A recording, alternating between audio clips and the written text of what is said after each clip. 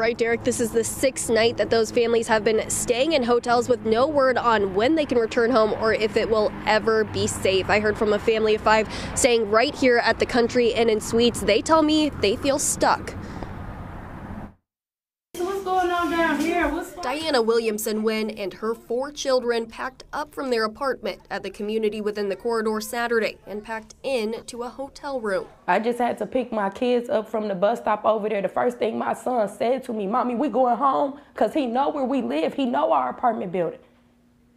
And all I can say, no, Stan, we not going home. Williamson Wynn says the uncertainty brings back painful memories for the single mother. I've been homeless with my kids. I stayed in the shelter with all 4 of them in 2020.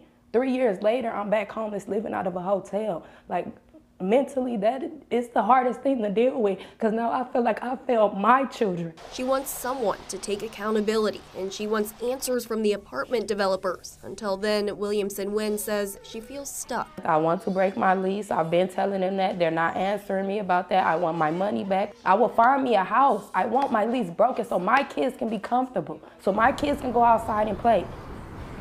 And Kendall's back with us. Kendall, we can understand that frustration. We've been trying to speak to the developer, 12 News has all week, the developer, the apartment owners, to get them on camera to answer direct questions. What's their response today?